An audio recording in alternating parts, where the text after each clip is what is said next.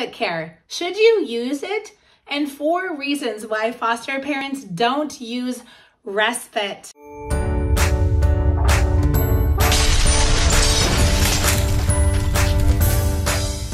Hi, my name is Jen Avellaneda, and I'm going to share a little bit about respite care. We have been licensed foster parents for over 16 years and have recently done a ton of respite this summer.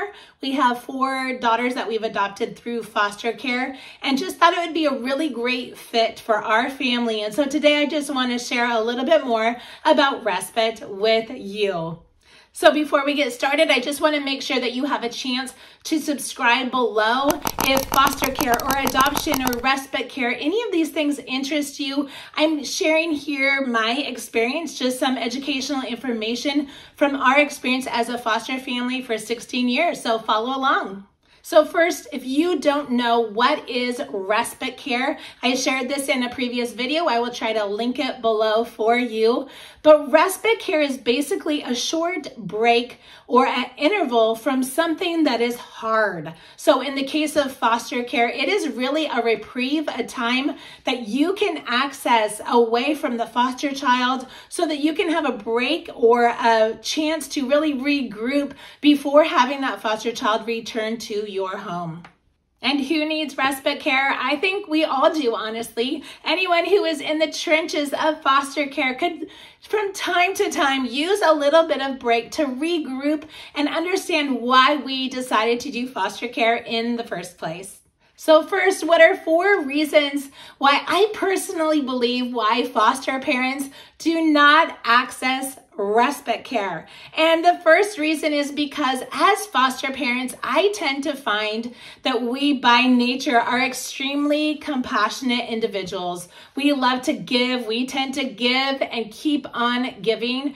And it can be, I think, kind of hard in our nature to really step back or to take a break. We want to jump in with all of our hearts and our hands and our minds and always help. And so I think as foster parents, part of our nature can make it hard, right? To say, I am weak or struggling, or I need a break, or I need to take care of me. That can be really hard as a foster parent. And so number 1, I think part of the difficulty is because we are compassionate people. So it's hard for us sometimes to ask for help. The second reason why I think that foster parents tend to not ask for respite. And I'm speaking about this really from my own experience because I have found that more times than not, it has been extremely hard to ask for help. I fall in that compassionate group where I don't want to quit. I don't want to take a break. I don't want to take care of me or really, I'm just all in on helping these kids. And so when we do actually find respite, I think number 2, the reason that we don't use it or access it is because really respite care is super hard to find. There are a lot of families that want to do long-term care. They are seeking to foster and adopt out of foster care, and they struggle with just saying, okay, I'm going to take a child for a weekend or maybe a week. Maybe they don't find it as fulfilling or rewarding, or it's harder for the child to adapt in their home. And so it is, at least in my state, I'm in Washington State, extremely hard to find respite care. The third reason I think that foster parents don't access respite care, and again, this is really, there's no scientific formula. This is just my experience as a foster parent, is because this, right? We just don't want to let our kids go to respite. We love these kids. They come into our home, and oftentimes we work so hard to provide this perfect balance for our kids. They adopt into our homes, and maybe we've seen progress. They've learned to walk or learn to talk, or they're making progress in therapy. And so maybe it is that we just don't want to see them regress. We don't want them to feel like another abandonment or another case where they have to break attachment, or they feel like they do. And so it can be, for me personally, really hard to ask for help, but also really hard just to watch these kids go and to really step back and really focus on myself when so much of my world is caught up in my kiddos. The fourth reason that I think that foster parents don't use respite, in addition to being compassionate, not wanting to let the kids go, having troubles finding respite is because we worry about the attachment of our kids.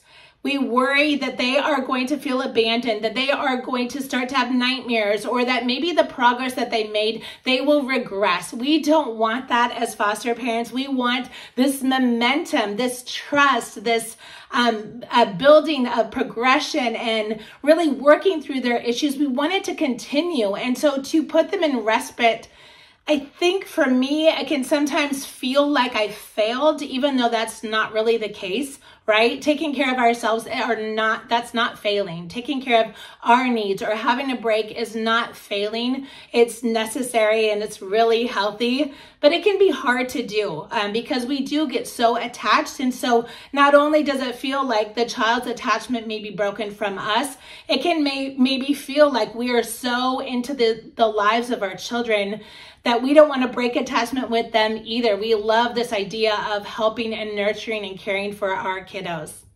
So the second part of this video is, should you use respite? And honestly, it can be hard to navigate respite. It can be hard to find it. It can be a lot of work to wash all the clothes and make sure they have, matching socks and a brand new toothbrush and all the things they need. I tend to write letters to the person who's doing respite and letting them know their schedule, or maybe triggers, or maybe things to stay away from, or what they love or they enjoy. It can be a lot of work. It can be a lot of work preparing the child emotionally if they're old enough to understand why they're going to see a new home and how long they'll be there, and maybe make a chart. We make charts to check off the days until we'll be back again. And there could be just a lot of prep work to preparing a child to do respite. So should you use respite? This is what I found about respite, that respite can make all the difference. It can determine whether a child stays or a child leaves. And potentially, maybe you're having a hard child in your home and you're like, oh, I don't want to use respite and I can tough this out. And maybe you do for another week or maybe 2 weeks, but eventually the pressure and the stress that increases the behaviors of your child, and that makes it hard for you or your family or your marriage or the kids that are already in your home.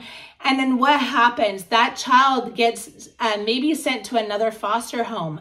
And so when we don't use respite, it can make it so much harder long term, because then as a foster parent, to have displaced a placement that's been in your home, honestly, there could be a lot of guilt and a lot of shame, and it can be extremely hard to overcome. You can feel like you failed the kids, and the kids can feel like you have failed them. And so to not use respite can actually long-term in the big picture be harder than the present discomforts or difficulty or the complications of setting up respite early on. It can make all the difference in whether a foster child ends up staying long-term or has to leave. Number 2 is that respite care, why you should do it, is because it's honestly super refreshing. Have you ever taken a vacation and maybe gone somewhere, and once you're there, maybe you're at the beach or at a campground, it's like everything becomes clear, right? All the daily distractions, the laundry and dishes and schedules are gone, and you're able to see things clearly, maybe even for the first time in a long time. Respite for me has been a time that I honestly have resisted and not wanted to ever use. But when I have used it, I come back a whole new person. I tend to have like 10 times more energy and 10 times more love for the kids. I miss them immensely. And so really distance does make the heart grow fonder. And you really recognize that, wow, there's a really strong bond with this child, or you can see maybe the progress that child has made once you've done respite and had that child be in respite for a couple of days. So there are so many benefits to using respite. Respite brings clarity, like I said, and it can also magnify really the good things about the child and what you're doing. It can feel like maybe you felt like you were drowning before. Maybe you feel like that right now watching this video, that you have wondered, do I do respite? Do I even consider putting my child in respite? Talk to a social worker. Talk to someone who has done foster care. Leave me a message and I'll try to respond to you in the comments about the benefits of respite care and how it can change your perspective on not only you and your situation, but also your perception about the child or maybe a case that you're involved in with that particular child. And these are my final thoughts. The answer to should you use respite is absolutely 100% yes. There have been times where I was offered a few weeks of respite. I said no. I thought I could handle this. It's okay. And that child ended up being sent to a different home. It was such a hard and excruciating moment. And as I look back, I wish that I wasn't so prideful. I wish this was early on in our foster journey and I just thought that I could do it all. And so from that experience, I've learned the benefit of leaning on other people, that a lot of hands make light work, and it makes things easier when we have other people in our corner and when we access and utilize the resources that are all around us. Thank you so much for watching this video about respite. Remember again to subscribe, go out, live bold, be brave, and we will see you next time.